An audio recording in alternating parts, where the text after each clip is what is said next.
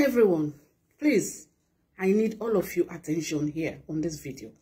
Help me out. I need to know, I need to understand. Now, let me lay my case across. Please use common sense to address and to explain and to answer this type of situation I want to explain. Because some women are in this same problem. Some women are in this big time.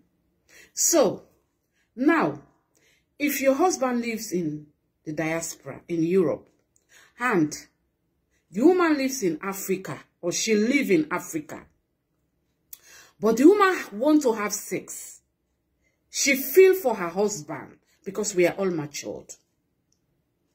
And then she tried her best to reach out to her husband.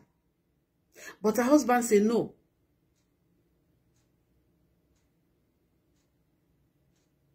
I'm not going to accept the way you want me to do it. Or maybe through telephone or through, I don't know. But the husband denied her.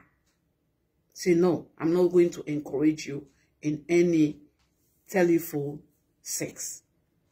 What should the woman do in this type of case? Guys, please, I need your help on this video.